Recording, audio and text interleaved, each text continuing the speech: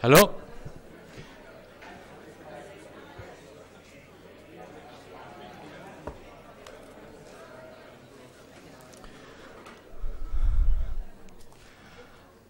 Good morning.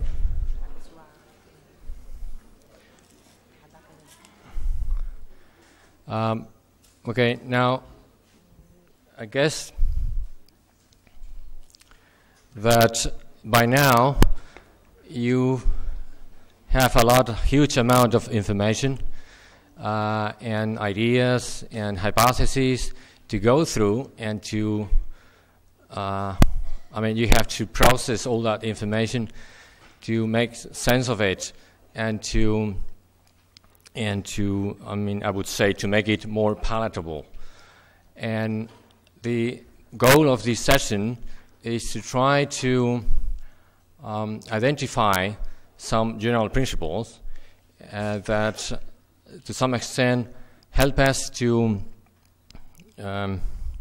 clarify those ideas, to place them into context, and to see what are the contrasts between some of the hypotheses and ideas that we have heard over from the speakers in this seminar. And I'm not going to monopolize this session by asking questions myself, although I have produced a list of questions that I am willing to use. But I would like to bring some structure to this session by actually using the title of the seminar that was very carefully chosen. One of the aspects that I wanted to emphasize and to address in this seminar was this evolutionary perspective. So the idea, as you will have seen, all of these speakers, not by chance, are comparative psychologists or biologists. They all use evolutionary theory to address the questions that they are interested in, and then they make comparisons. They, for example, study animals in the wild and in captivity, or they study different species. Very often, or at least in the history of comparative psychology, there were a number of claims and debates about what was the model of evolution that should be used to guide these comparisons, to choose the species that were adequate to address these questions. And so I would say that it is very often the case that people regard evolution as a sort of I would say history of improvement, or the model of the ladder view of evolution, in which species are ranked, and then, as I think has mentioned at some point in some of the talks, a human species is considered unique, and then people might think that by saying that humans are unique, we are saying that non-humans are all almost the same, and they are in a different box. So we are comparing humans with non-humans, and actually that is not, obviously it's not the point, it's not the position that the speakers have, and I don't think that's a dominant position anyway in the field. But there's something which very often happens in these comparative studies, which is we study developmental history and evolutionary history, and sometimes we sort of may think that the way we approach developmental issues can be based on this idea of the phylogenetic scale. So, so this is a point that I would like to ask. To what extent, when researchers study developmental issues and they use different species, they are they control this idea that I mean, this has to do with the biogenetic law. I mean, with the idea that maybe development in different species correlates with how ancient this species is, and then we are expected to see the emergence of the different traits in a certain order, which might map onto the way they appear in the evolutionary history. Like, one might say that chimpanzees reach the stage where humans will go on, like when they we compare cognitive skills, and then we say, okay, it seems that at certain age, like 3 years old, humans start to go to carry on developing more sophisticated skills. Where adult chimpanzees, they are arrested and they don't go on. So to what extent researchers in this area control for that way of thinking? Yeah. Say something about that. Okay, is that? Yeah. Okay. Okay, well, I think there are two sort of ideas about evolution which I think you've kind of alluded to there that I would set aside and say, no, let's do that. One is the simple sort of what used to be called échelle des êtres, the sort of scale of being, and the notion that we can trace culture as it goes up some kind of linear scale. And the other one is the idea that ontogeny recapitulates phylogeny, and so in the development of the child we can see all the kind of stages of evolutionary history recapitulated and acted out.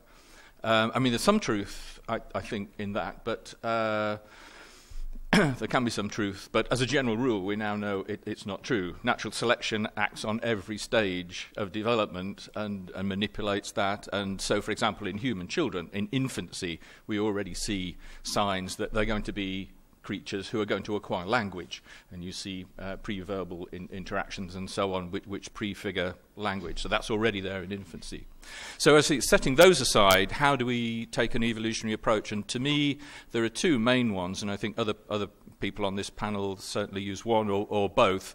One is to attempt some kind of phylogenetic reconstruction where what you look at is what some group of animals share, and on the basis of what they share you make inferences about the ancestry in the same way as we look at, say, all birds and find they're feathered and most of them fly, and from that we make inferences about their ancestors which could as well explain why they're all like that.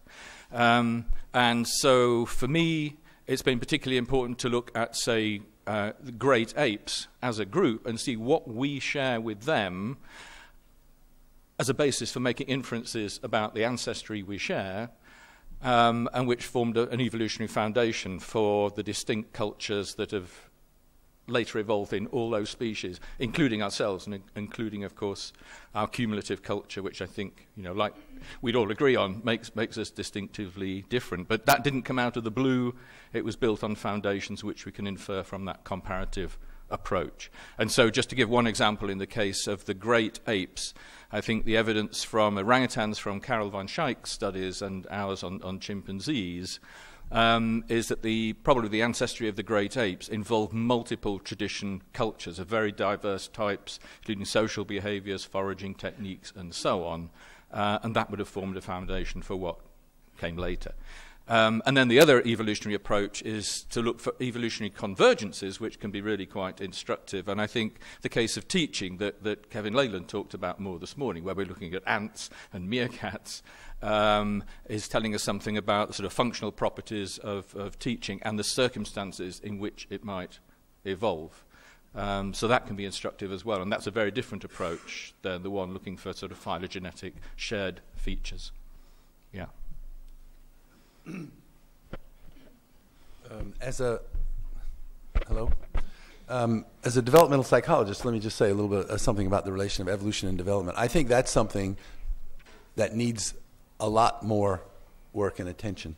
I've been having a discussion with Kristen Hawkes and Sarah Hurdy about some issues about cooperative breeding, and they think that a lot of the distinctively human things arose as what are called ontogenetic adaptations, that is, adaptations that infants for communicating with their mothers in this special case where, compared to the other great apes, human babies are left alone. They're ignored compared to the other where the great apes stay on there, and they have multiple caretakers, and so they have to communicate at a distance and form these relationships. It's in a more challenging social environment than the other great apes. On the other hand, I've emphasized some of these things that would be adult adaptations, like collaborative foraging. And then when you see that in children, this is so-called deferred adaptation. This is the time it takes to build up these skills, but the actual adaptive context was for adults. But in talking with them about it, it comes out, and this is something that's not even discussed very much by the Evo-Devo people, and that is that if you had an adaptation for a particular developmental period, that is, it was selected to be effective in a particular period, it can migrate up and down development by virtue of random variation in when it occurs. So if something is adaptive at a particular age, there's going to be random variation in the population of exactly how many days old you are when it comes. And if the younger you get it, those guys have an advantage, it can migrate down. And if you had something that was adaptive for infants, and those who kept it a little longer, this is the neoteny kind of pattern, those individuals who kept it longer kept an advantage, it can migrate up in ontogeny. So there, for all the reasons that Stephen Jay Gould in his classic 1977 book and Mary Jane West Eberhard in her more recent book have argued, there are some reasons why ontogeny quite often has some relation to phylogenetic sequences, but ontogeny can do lots of other things in the process.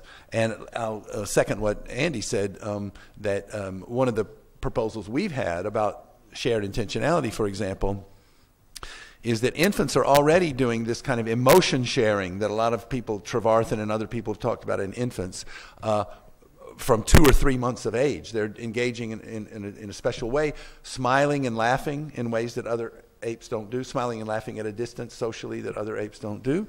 And it's not until later that they actually understand others as having goals and perceptions the way that apes do. So the uniquely human part actually starts earlier, and then when the great ape part comes of understanding others as agents, these combine somehow in ontogeny to create a unique product. So anyway, I would just emphasize that I think this relation between phylogeny and ontogeny has been of great theoretical interest, but the Evo-Devo people have been on a fairly high theoretical level and haven't gotten down to a lot of the specifics in specific creatures, and I think in the kinds of things that we've been talking about here, that would be a really fruitful line for future research. Very basically nothing to add to what they said. I'll just add one of the niche construction. Okay, here we go. I endorse everything that Andy and Mike have said. I just wanted to add one further comment, which is slightly mischievous, but I reckon I've learned more about culture by studying fishes than by studying primates or any particular species that might happen to be close to humans. And taking that comparative perspective, I think one can do what Andy does, which is a valuable contribution. One searches for homology and tries to reconstruct ancestral states and make inferences about the evolutionary history of a trait. But to the extent that one is taking the other perspective that Andy mentioned and looking for convergence, and to the extent that one's willing to endorse a broad perspective of the characteristics that one is interested in, like in this case a broad definition of culture, then it becomes a practical issue which animals you focus in on. And while it would be wonderful to set up large numbers of populations of chimpanzees and Japanese macaques, because what you need, if you're interested in studying many of the population level aspects of culture, is you need large numbers of replicate populations of animals, not just large numbers of animals. And while it'd be great to have the experimental scenario where you have large numbers of populations of animals, only Mike and one or two other very, very lucky researchers in the world have access to those kind of resources. And but what you can do is you can go out and you can very easily set up large numbers of populations of fishes, okay, which would be totally useless if fish were not very good at social learning. But as it turns out, they're okay. So you can explore some aspects of social learning processes and start to look for patterns and start to see trends, and you might be surprised when you see, for instance, that the same strategic rules are being deployed by minnows and human beings. And in fact, we have quite a lot of evidence for convergences in what we see in our fishes and what we see in other taxonomic groups. So I would suggest that researchers should take a horses for courses approach to thinking about what model systems they deploy when addressing evolutionary questions, and consider the practicalities of working with particular taxonomic groups, because some are more likely to provide fruitful insights into the nature of processes. That's not to say that it follows that chimpanzees will learn in the same way that minnows do. Of course they won't.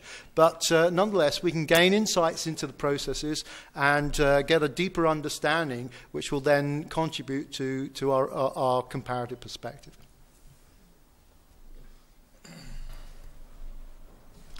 So it seems to me that there's been, so I agree completely that this sort of onward and upward approach to evolution that we start with, sort of the old-fashioned scale of being is incorrect.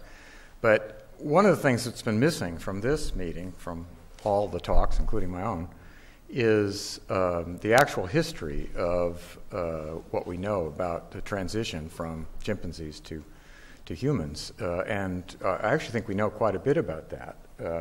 We've had no paleontology, no archaeology in this history.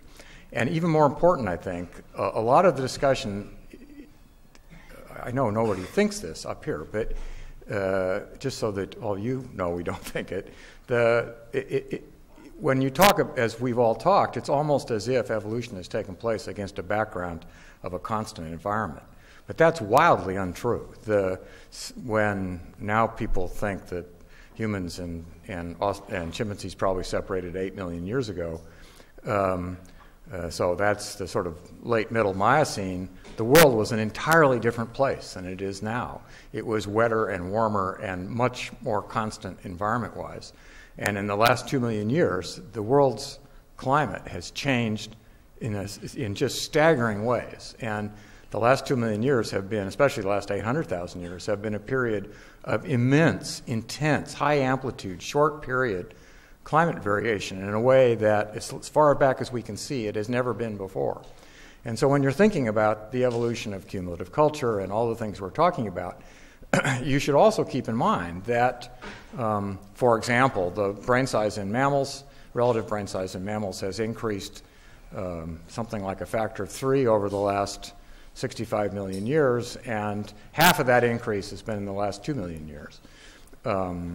And lots of theoretical reasons for thinking that cultural evolution is more beneficial when you have high amplitude climate fluctuations, so that the kinds of environmental problems that populations face change on 500 or 1,000-year timescales too fast for genetic evolution to keep up, but too slow for individual learning to be much use.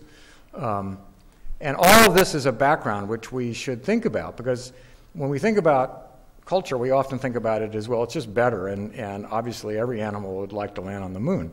But in fact, a good argument can be made that it's an adaptation to a particular environment, which is the high amplitude, relatively short time period fluctuations of the Pleistocene, the last 2 million years.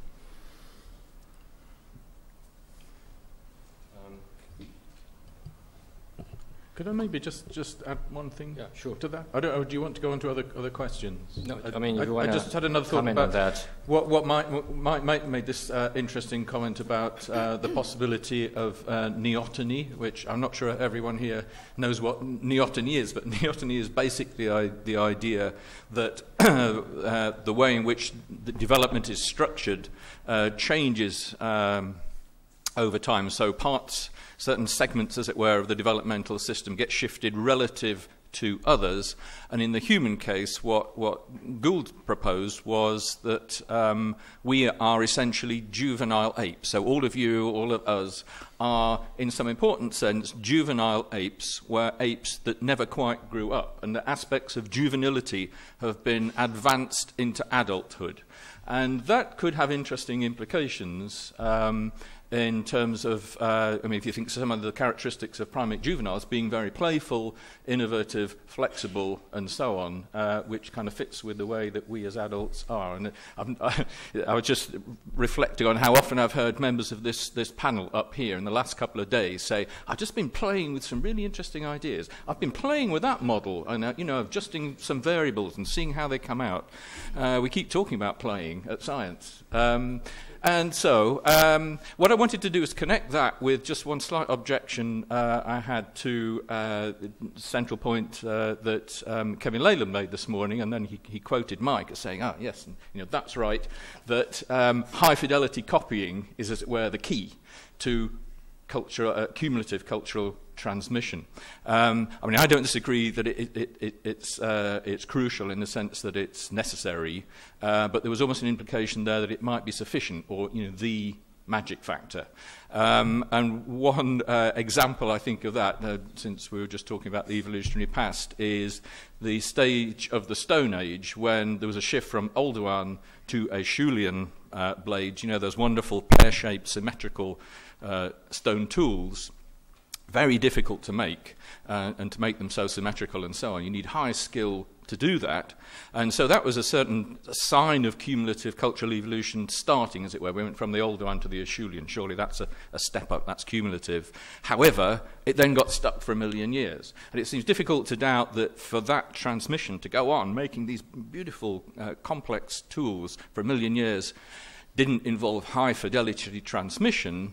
Surely it did, but there was no accumulation, so it needs something else. And I think we'd all acknowledge, there are two central features to cumulative cultural evolution. You need the transmission, and that has to be high fidelity, but then you need the innovation. And I think that was somehow what hominins were waiting for 1 million years at that stage of our evolutionary history.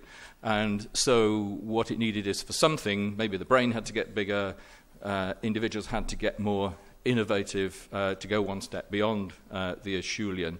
Maybe one way in which that could happen is this kind of neotenous approach where people became more flexible and exploratory in later stages of development. I mean, that's very speculative, but I was just putting those two things together since that thought about the fidelity was just buzzing around in my mind since those talks.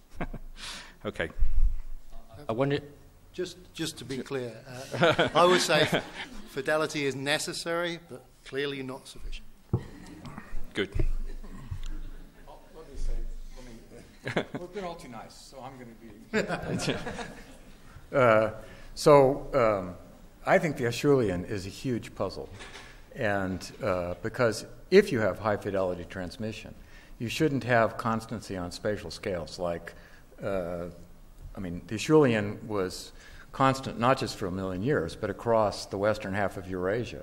So, and interestingly, it never developed except for one brief instant in eastern Eurasia in the Boza Basin. So I don't think that the Acheulean fits at all with the idea that there was high-fidelity cultural transmission, because you should see local variation in styles. We have a lot of Acheulean tools. I mean, places like Oler-Gesaile, there are literally paved with Acheulean tools, and yet you don't see any of the stylistic variation you begin to see in the last half of the Middle Paleolithic, so with so-called the Valois, Mode 3 tools and so on. So I don't think we understand the Acheulean. Claudio Teni, one of Mike's postdocs, previous, I guess, or PhD students, has advanced the idea that there was a genetic template so Acheulean tools were like birds' nests or beaver dams, things which involve no social transmission or minimal social transmission, and that the constancy of form was built out of some kind of, innate template. Now, I don't know if that's true or not, but I don't think that what we see in the Acheulean fits with high-fidelity cultural transmission, because if you had high-fidelity cultural transmission, you should see stylistic or non-functional variation on spatial scales that aren't in the tens of thousands of kilometers. So yeah, we can actually have a little discussion. I don't see. I mean, to have that variation, you need to have innovation, and so that's what I'm saying. Seem to be lacking in going beyond the Acheulean. Perhaps that explains why there wasn't variation within it as well. The idea of an innate template, I don't know. That just seems weird to me. I mean, surely we would still have that, right? I mean, you'd just be able to sit down and make an Acheulean axe, and I don't think any of us could do that remotely. I don't see why we should still have it. Okay.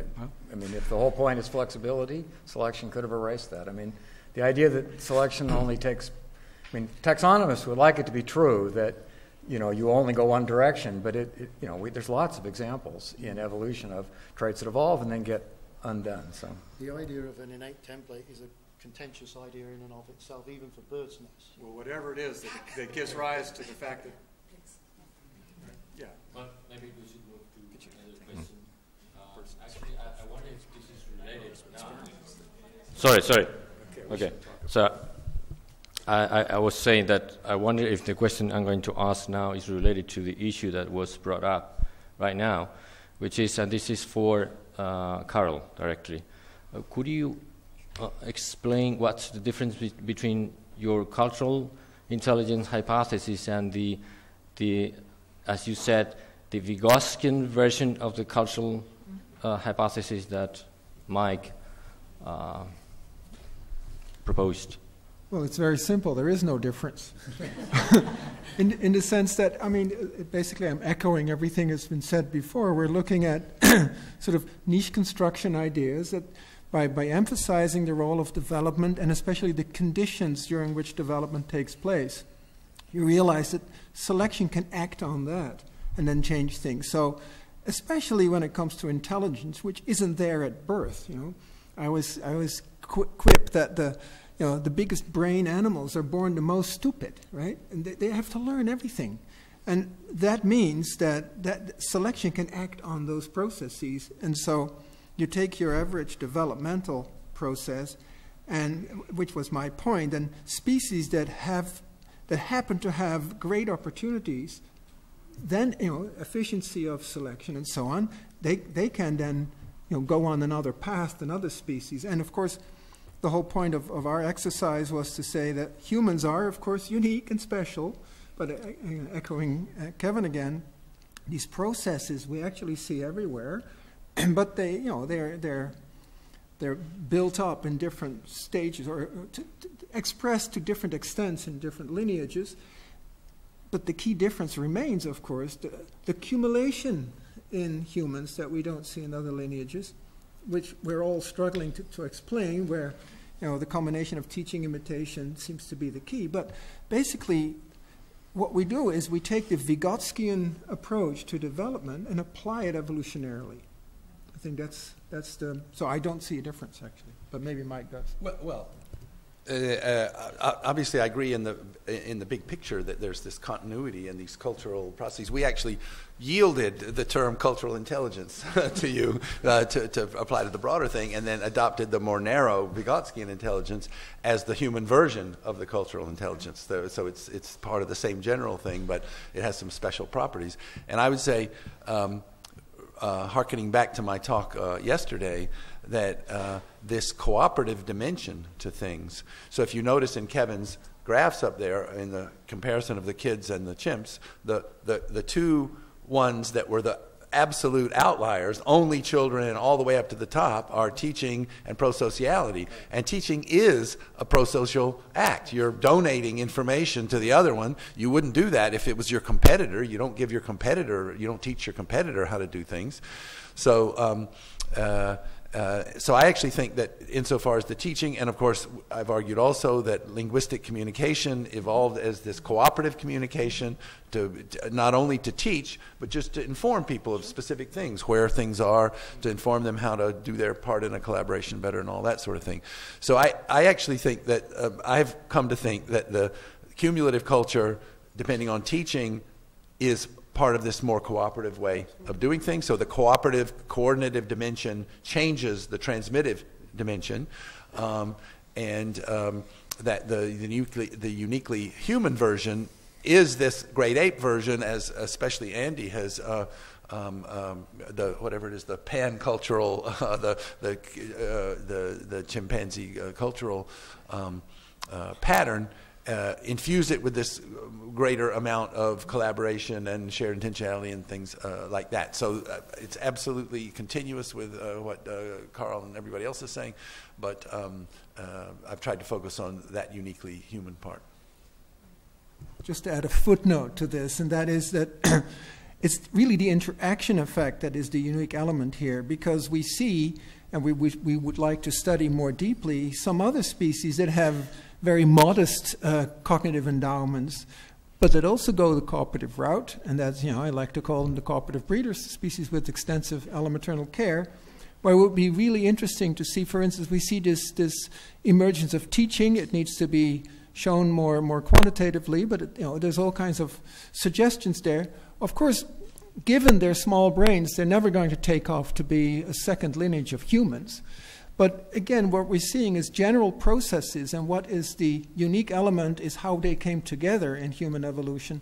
Not that something, that we needed some divine intervention to understand how humans evolved.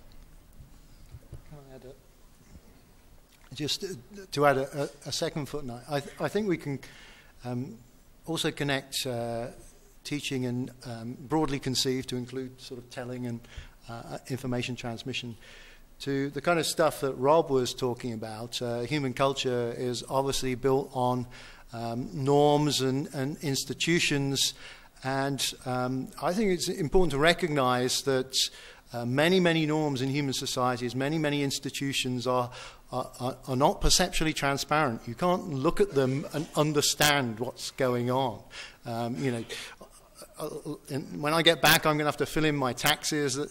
You could not work out that you need to fill out your taxes by the 31st of whatever month through just imitating other people's behavior. I may well have to write a check at the end of it, and it is not perceptually obvious that, that if I write this check and I send it off, that money will be transferred between these. The whole concept of money is just not obvious. So all of these things have to be learned, and I think they're learned through teaching and instruction and telling, and so teaching becomes absolutely critical to that huge amount of large-scale cooperation that we see in human societies. I wanted to ask Mike, could you make a short summary of what's the current thinking on this debate on whether non-humans, mainly chimpanzees, great apes, can reason about others' behaviors in terms of observables, or they can actually perceive, understand that they have goals and intentions and so on? Well, to me, the debate's over, but that's a one-sided thing, I guess. The opponents on that debate are, Daniel Povinelli and Celia Hayes. This is what you're talking about, right? Okay. And they basically just want to argue that, in principle, you could explain all of these things by behavior reading or behavior rules of some type. But to explain the behaviors from our experiments, for example, they have to make up potential learning histories that the animal could have had this kind of experience, they could have had that kind of experience. They have zero evidence for the animals actually having these experiences, and in fact, we have given them novel tasks which they could have no experience. And they say, well, they're just generalizing. This is stimulus generalization. So this is the talk of behaviorism. And they're not, in normal science, what you would do. And I understand that working with chimpanzees is a special challenge because not everybody has them. But in normal science, you would have, if you had that critique, you would do another experiment that showed indeed that what we thought was reading goals and reading others' perceptions was actually behavior reading. There are no such experiments. They just have lower level interpretations of our experiments and hypothetical learning sequences. I'll also say that I think that the argument that if it's learned, it's not cognitive is a bogus argument. It's an argument from behaviorism. You know, I learned calculus. I worked really hard at it, okay? But I learned every bit of it from other people, and it doesn't mean it's not intelligent, the fact that I learned it. So they think, they sort of want to argue, if we can construct a learning history whereby the animal could have learned it, then it's not cognitive. And that's a bogus argument. So I actually think they are just coming from, or in Celia's case, a behavioristic framework. That's her learning. She'll insist, I'm an association learning theorist, not a behaviorist, but that's just a label. And in Povinelli's case, he's not a behaviorist, but he has somehow adopted the mantle of this low-level, wanting to go the low-level interpretation. And of course, he hasn't done any experiments in quite a while himself. So I just, to me, that argument is over. And I thought you were going to ask me how I have yielded to Andy's research on imitation, and I have relaxed my hard line on imitation in the light of Andy's results, and that's true. So I actually was somewhat hardline minimalist myself on the imitation, and then as the data began rolling in, mainly from Andy's lab, I think they're doing more than I thought.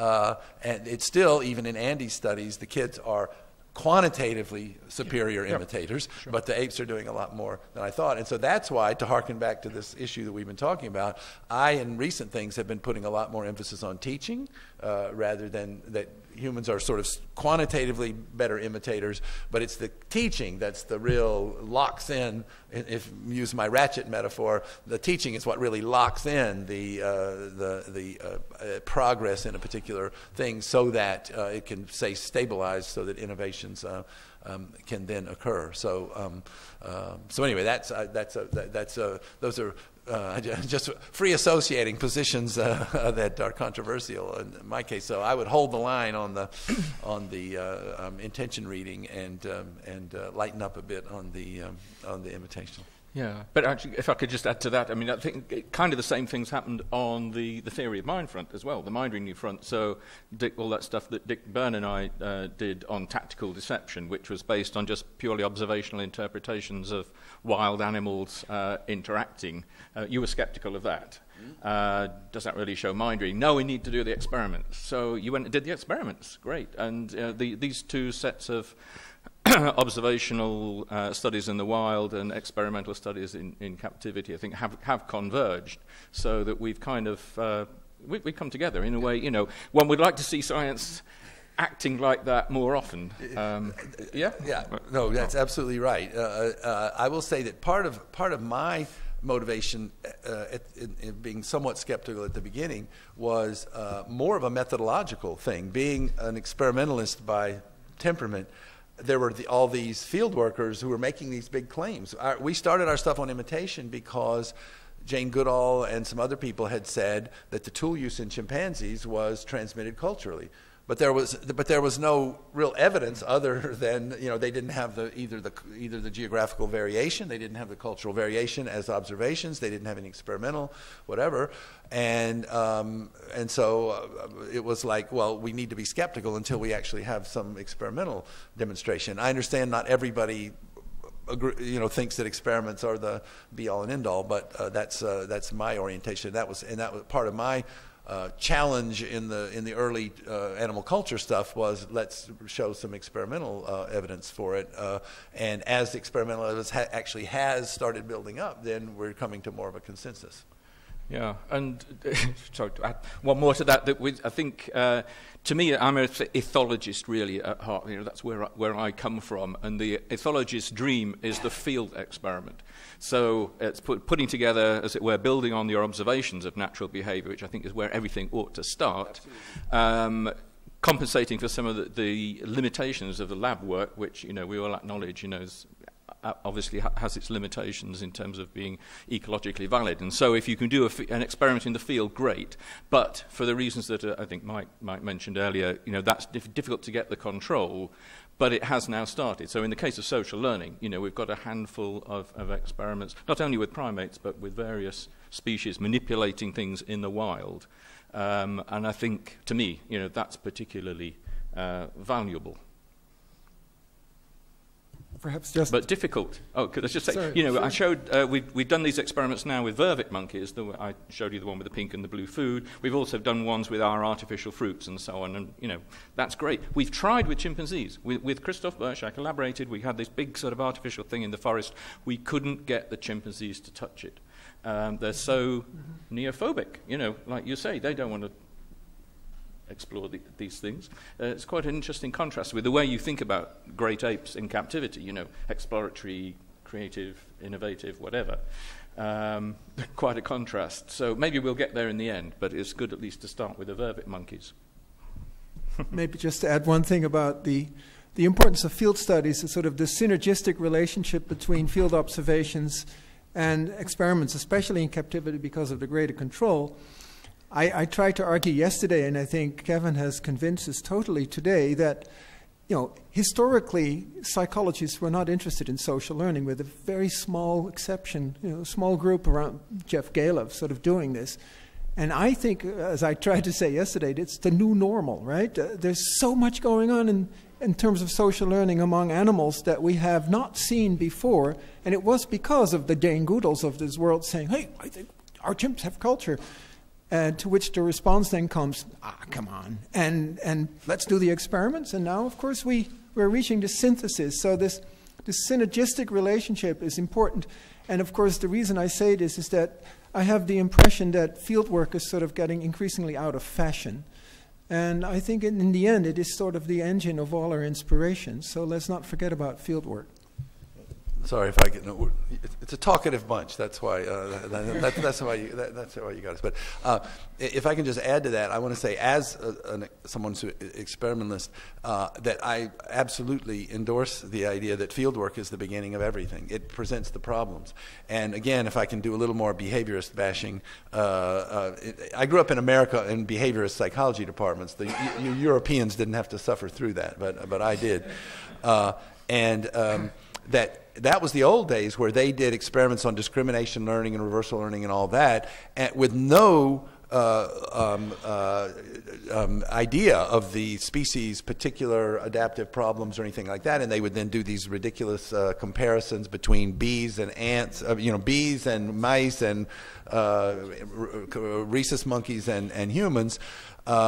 Without any consideration of their ecological context and their adaptive proclivities, and so what we've always done, all of my stuff has started with Jane Goodall's challenge of the culture in chimpanzees, or their challenge on tactical deception and mind reading from natural observations in the wild, and say, well, let's take that to the lab. So it's not experiments divorced from that, but I think it's also different domains. I've had this debate with my colleague Christoph Bosch on a number of occasions. There are certain things about the feeding ecology of a certain species that captivity is and experiments are going to help with very little. I mean, maybe a little bit here and there, food preferences or something, but mainly you have to see what do they do in the wild. That's your question. But cognitive questions are always the problem. In the issue, cognition is always about that the same behavior may be generated by different underlying cognitive mechanisms. And there, you need experiments. Field experiments would be the best, but you need experiments to tease apart the different mechanisms. You need control conditions. You need to compare. So field work is the starting point, and in cognition, it needs to be complemented by experiments. Maybe you've got time to make up some question. Any questions from? Yeah.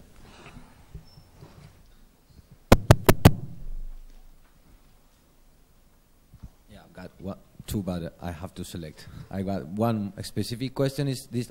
I've got one specific. This, I open it to Mike, but then you can discuss. I have heard a lot of the defend of and data defending the large brain hypothesis, but I was struck by a colleague of Mike, Brian Hare, and his self-domestication hypothesis with the dogs, bonobos, humans, self-domestication hypothesis, where they give data that in modern humans, brain size has decreased compared to the. So I want to, if you can share your view about this data with all the data that of brain size. Well, if we can invert the normal thing, size doesn't matter. Let's say.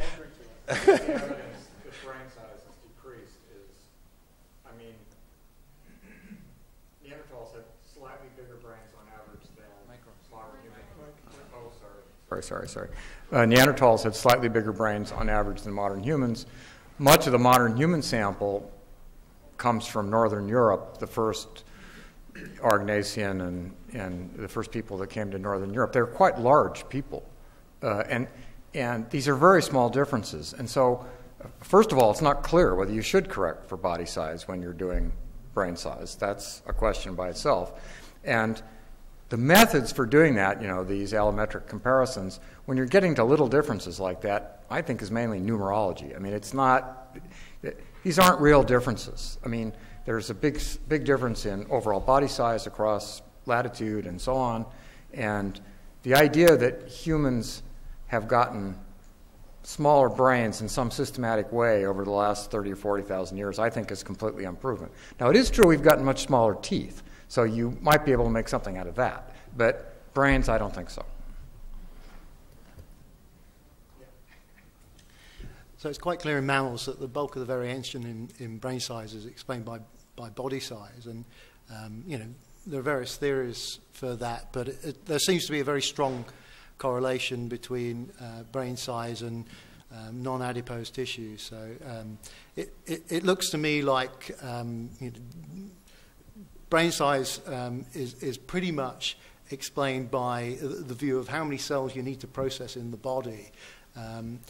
But I think that humans have had this rather anthropocentric perspective in thinking about brain size, and this has affected our science. We look around and we see elephants that have got bigger brains than us, and whales that have got bigger brains than us.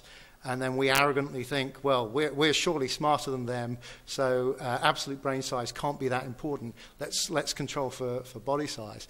And, I'm being slightly facetious. You can make a sensible argument along those lines, but I think the problem is that the baby has been thrown out with the bathwater here, and there's actually something which is incredibly interesting about absolute brain size. You have to look at it within relevant taxa. So it's not relevant to, it's not appropriate to compare humans and whales. They're subject to two different kinds of selection pressures. But if we look in primates, then interesting things do happen as brain size gets larger. You get reduced connectivity. Inevitably you do, because if you had every neuron connecting to every other neuron, the connectivity costs would increase geometrically, it just becomes infeasible. So inevitably, as brains get larger, you get more subdivision, you get more substructure, you get more modular brains, you get, as Terence Deacon has pointed out, larger brain structures exerting more executive control over smaller ones. This has all kinds of ramifications for brain functioning. And so we need to think, I think, a lot more about what difference it makes to have a big brain in absolute terms. There was another question.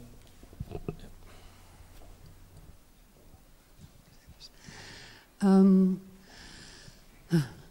human language learning, there is an enormous role which is started to be researched at for covert imitation. Covert.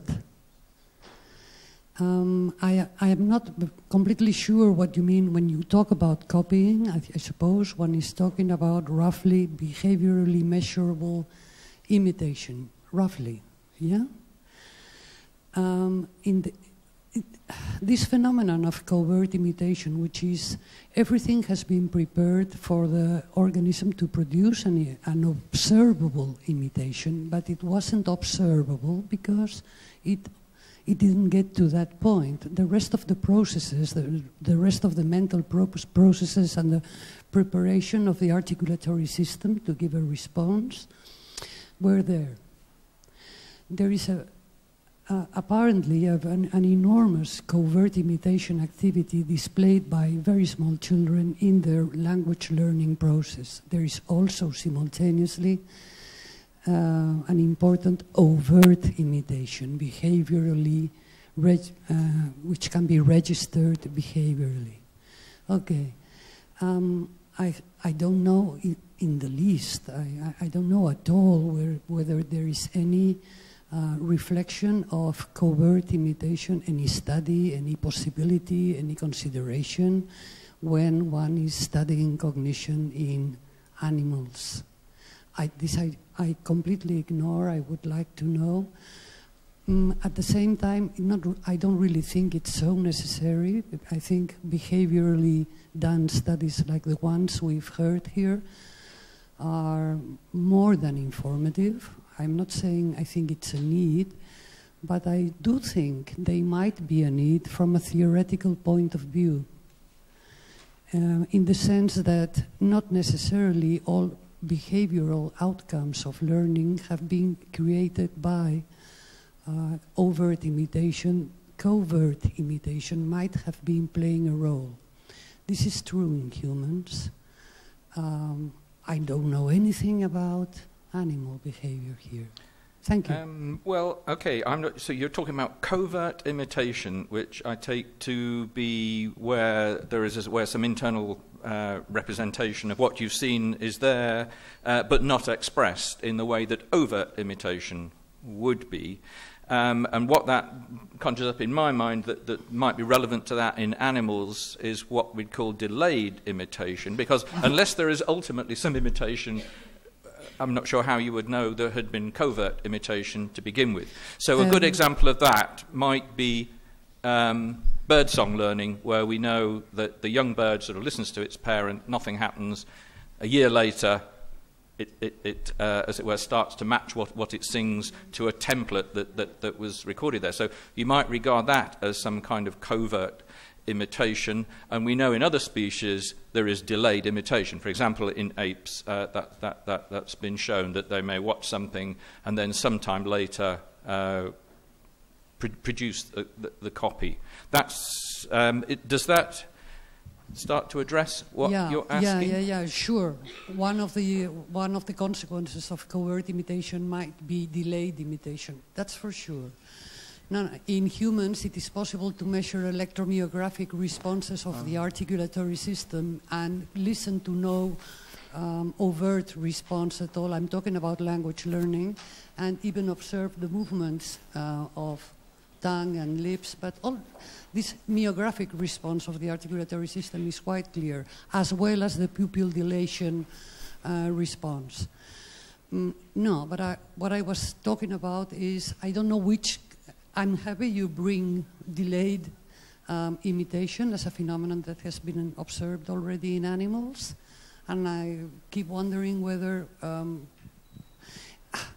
the results we have been learning about today and yesterday might have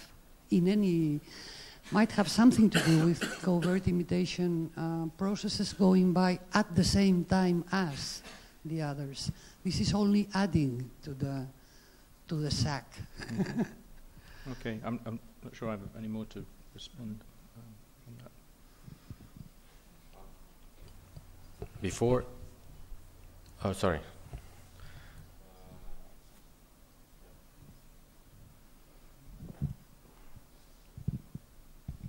One very quick question, maybe a question of semantics of ontology.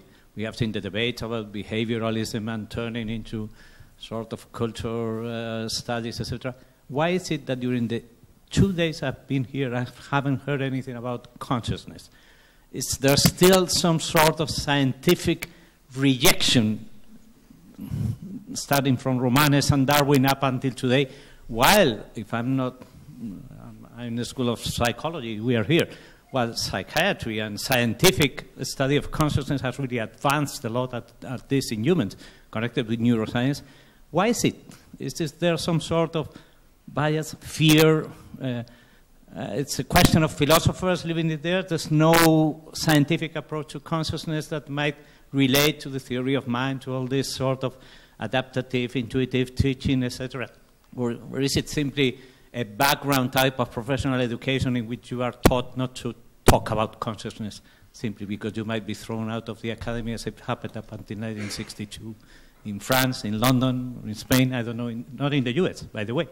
Naturalists in the US in the 19th century were much more approached to talk about consciousness than Europeans, actually, probably because they interacted in their backyards much more with wild animals, so they knew, or they considered that to be, or is it a semantic issue, or a principal issue, or why is it?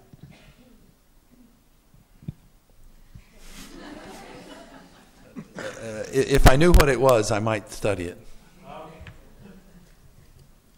Or maybe a counter question: what would one need to do? How would all we do be different if we explicitly include consciousness into our explanatory frameworks?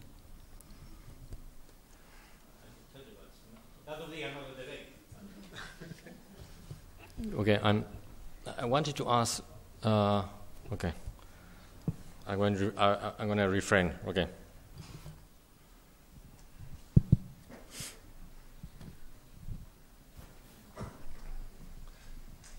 So, yeah, one question about consciousness is, I think one open question, well, there are lots of open questions about consciousness, but one question is, if consciousness doesn't provide with an evolutionary advantage, why do we have it? So we could think of a system which behaves as humans or animals. If consciousness is just an epiphenomenon, then it doesn't provide us with an evolutionary advantage. Could you tell us what consciousness is, and then we'll say if it has. Well, consciousness awareness, the fact that we have a subjective experience, just that. Without. Without addressing specifically the issue of consciousness, I don't think we need to infer, just because it's there, that there must be an evolutionary advantage. There are many traits that organisms possess which are just historical legacies, that are no longer advantageous, that have arisen because of drift or some other selection process like mutation, that are not adaptations, they're exaptations, that have arisen because of other traits that are favoured by selection or have been favoured as a result of correlated selection. So there are all kinds of reasons why things can be present without them being favoured by selection. So I don't think we need to draw that inference about consciousness or indeed anything else. Adaptations are something that really have to be proven, demonstrated scientifically. If you're just saying subjective experience, is it just perception? I mean, if it's just... For example, yes. Well, okay, well then that's going to be all of the animals we've been talking about are going to register perceptual experiences and act on them and whatnot. Yes, I'm not making a difference here between humans and other species. I'm just saying that... it just goes along with perception if you're going to define it that way. It's just part of the perceptual process. So why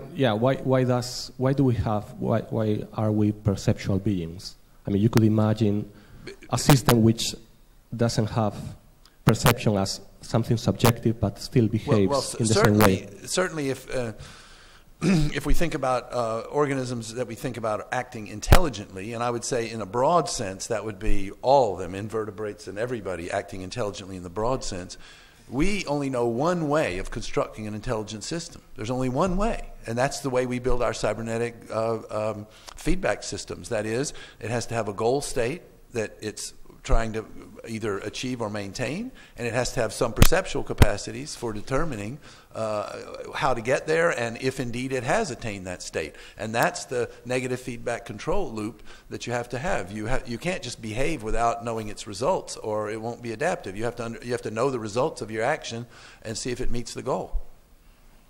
Yes, but I don't see that implies necessarily perception. I mean, you could have an internal representation that is not linked to a subjective experience of goals. I think it's a great question. Okay, I'll leave it at that. Because it may not be an adaptation in the sense that Kevin's just explained, but it seems to me it begs an explanation. I mean, we do have this phenomenal consciousness, and yet our contemporary sort of model of the way the mind and the brain works is basically a computational system. And you could imagine that computational system working just fine without having the phenomenal consciousness we have. So, to me, it's a sort of major mystery. And as far as I can see, nobody has the faintest idea why it happens to be like that. I mean, people like Dennett have come out, writing books saying, consciousness explained. I read that, and I read other ones, and I'd say, okay, I don't see it. Sorry, you haven't explained it. Sorry. So I think nobody's explained it. No, I agree. But one obviously I agree with that. But one thing is we've talked a little bit here about executive function. They're certainly all. I don't know how far down it goes, but certainly all mammals. You can see them starting to do something and pausing and they're imagining what result will happen if I do this. So there's some executive function. You can inhibit responses, for example, in the presence of dominant animals or all that. So I think maybe something along the way toward what people are probing at when they talk about consciousness is this dual level, which is widespread in animals, of an action level and a monitoring level. That can inhibit and make choices when you have two equal goals or two similar goals, choosing between them, inhibiting a prepotent response and whatnot. And the human executive function system may have some special qualities in it. The George Herbert Mead and people like that have proposed this social self-regulation in humans and whatnot. So anyway, I don't use the term consciousness when I talk about that because it seems to me it means a lot of different things to a lot of different people. But it seems to me that goes in the direction of what people are wanting to explain when they want to explain consciousness.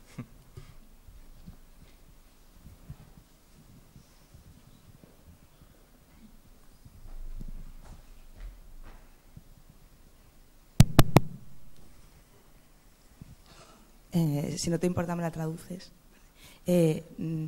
Oyendo todas las charlas me sorprende y quería saber un poco qué piensan de las consecuencias de que actualmente en nuestra cultura se penalice la imitación. Incluso la enseñanza, se fomenta la creatividad, la enseñanza basada en el aprendizaje. Si eso podría tener algunas consecuencias a lo largo de lo que es la acumulación de cultura o cómo evolucionaría un poco una sociedad que base más, como a lo mejor la japonesa, en la imitación y la nuestra que penaliza mucho la imitación en casi todos los contextos.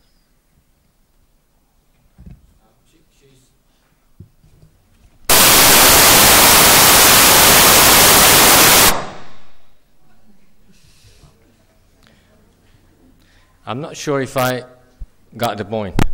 I think you are saying that in some societies, education at school is penalized if it is not, if people just imitate, they learn from teachers or whatever, and instead they are encouraged to construct and to be active in their own learning and education. Is that the point? Yeah, in general. So what would be the consequence, whether those, these different approach to learning and education could have bad consequences, or, I mean, what would be your view about this?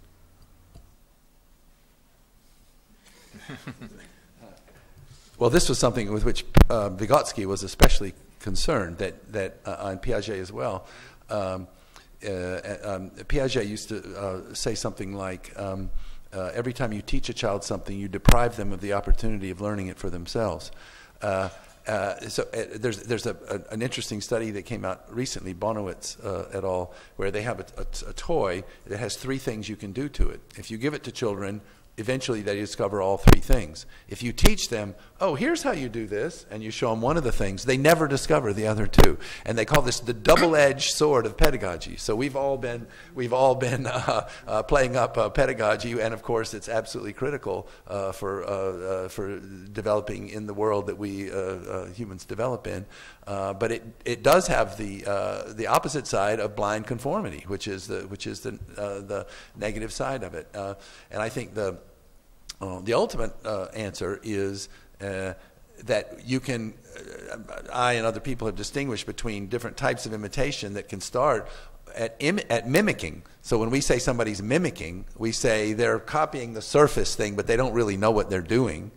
And then there is something deeper where you've taught me something, and not only am I going to copy what you taught me to do, but I now understand why I'm doing it.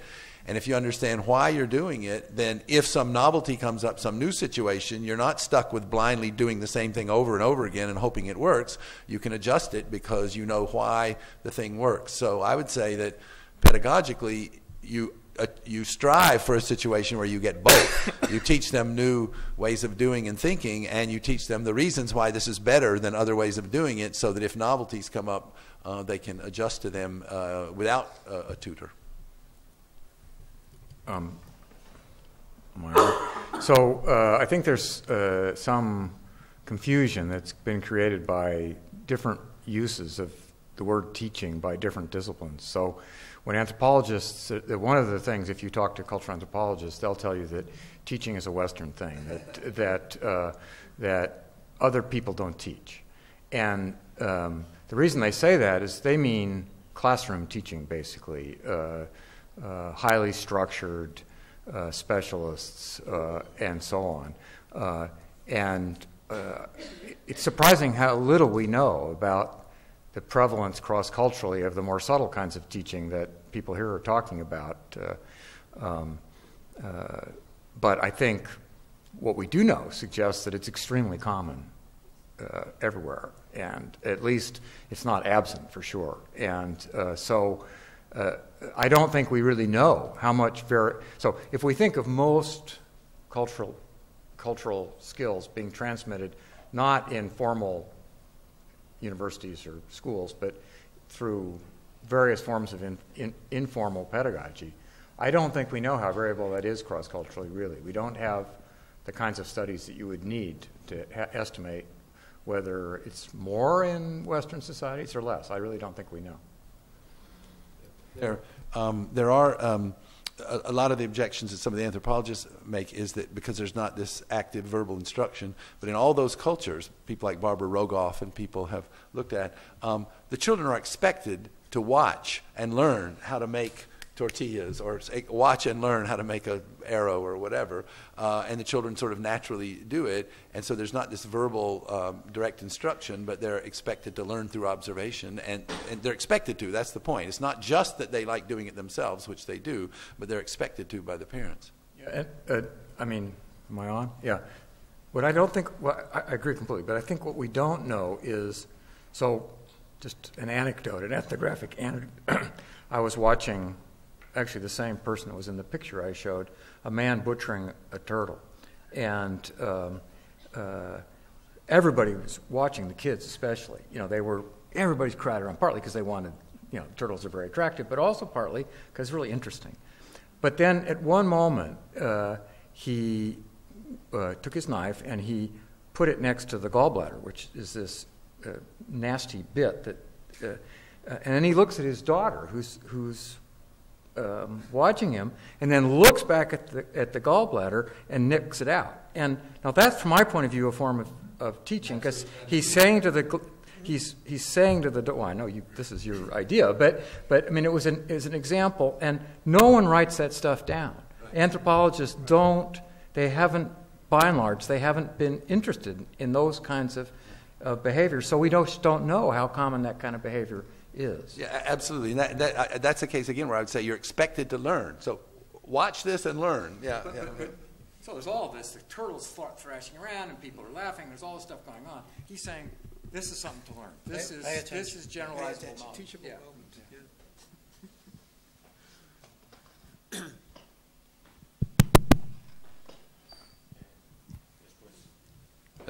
But let me just say real quickly that, so for example, if you had another, I don't know what, another species of turtle, another something else, and the child wanted to know, should I nick the gallbladder out on this one?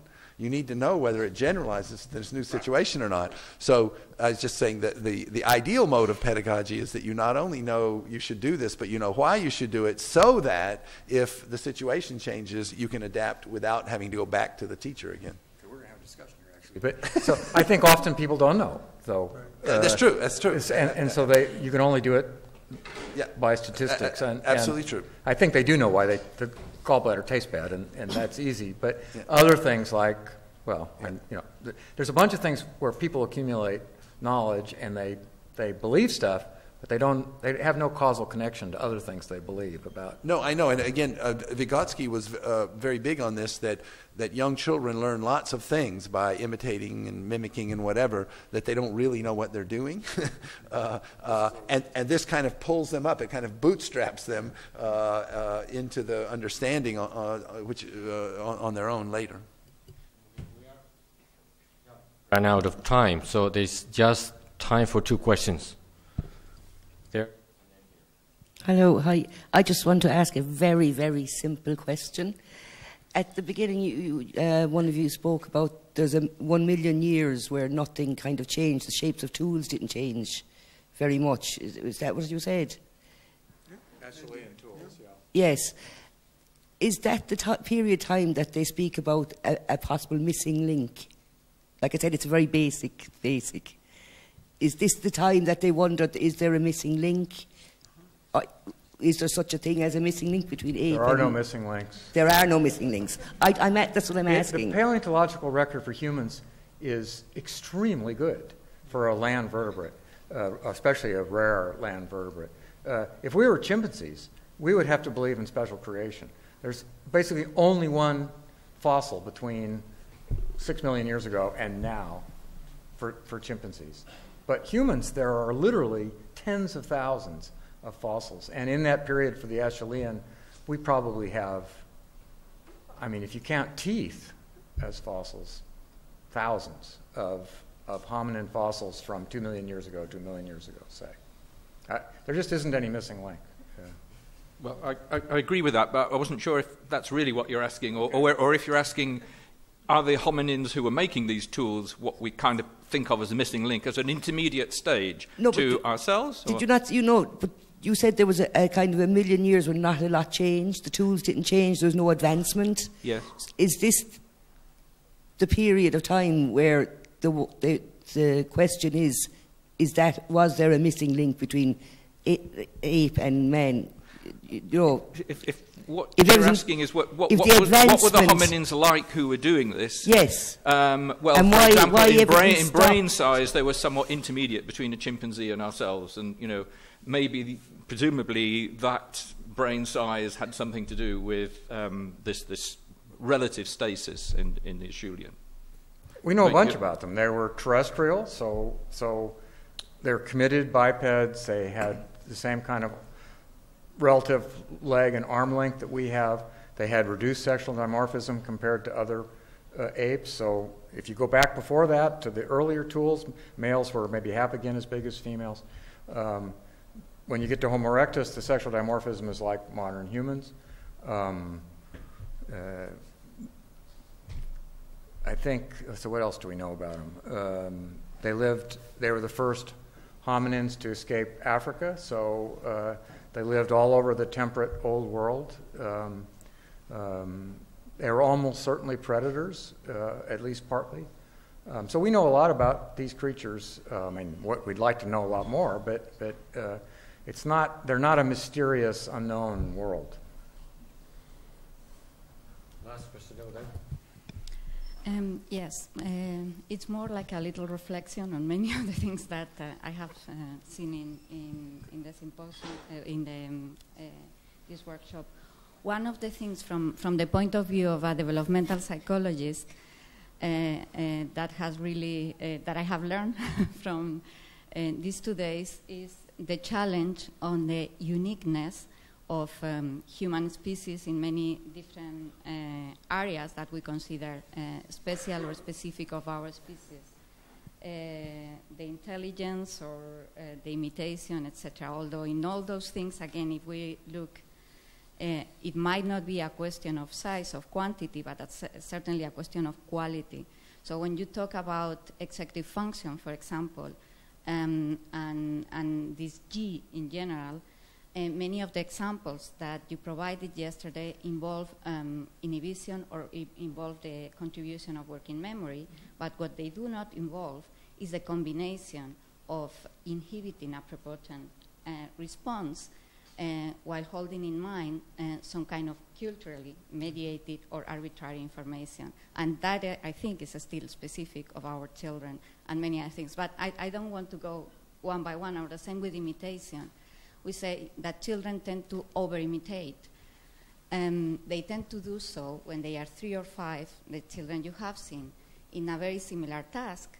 Children don't do that when they are 18 or 24 months of age, but they learn to do that at that point, etc. So there are all those qualitative changes there. Well, in any way, the conclusion of all these challenges to the uniqueness of the human cognitive or socio-cognitive abilities is not social learning, it's not the G, etc. And it seems to come to teaching in the end. However, something that surprised me is we have looked at the strategies for social learning in children or in chimpanzees or other species. We haven't looked at the strategies, and there must be also universal strategies for teaching, or more generally, for communication. They necessarily have to have co-evolved. And we have some examples of that, as Mike was pointing out, before teaching can take place in the communication between the human infants and the adults. So it's just a point that we also need to look at the interaction and look at maybe those universal cultural practices. There might be differences according to different cultures, but there also must be universal cultural practices that make us uniquely human in the end. Yeah. Okay, we should.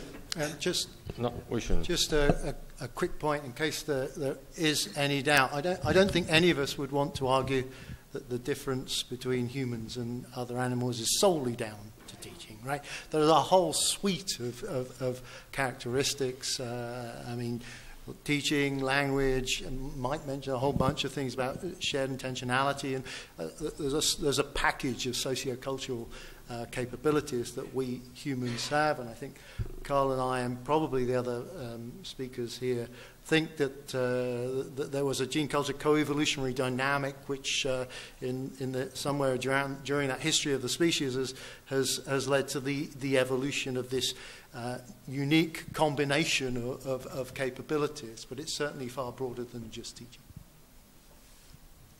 And maybe just one point.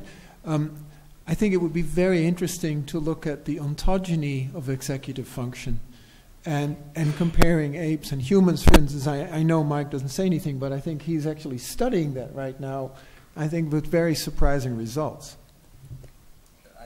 We have a paper that I think it's online published. I don't know if it's out or not, with 3- and 5-year-old kids and chimps on a battery of executive function tasks.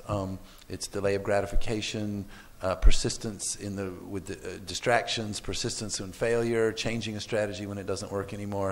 And there's a 5th one that I can't remember. Oh, doing something unpleasant for a longer goal. And what we find is a more or less comparability between children, 3-year-old children and chimps, and I think it was 6-year-old children, not 5, and 6-year-old children are very different. And I think that accords with what I know about the literature on executive function and emotion regulation, which is the more the social side of it, in human children, which is that there are huge differences between 3 and 6 years of age, and that indeed is why 6 years of age marks the age of reason in a lot of people. That's when you start formal schooling, literacy, numeracy. In traditional cultures, that's the age at which you start letting the boys watch the cattle. That's the stage where you start trusting kids to take a message from village to village. So there's a certain amount of executive control, rational judgment or whatever, that I think executive function plays into, that develops a lot between 3 and 6 years of age. So, yeah. Let me amplify what Kevin said.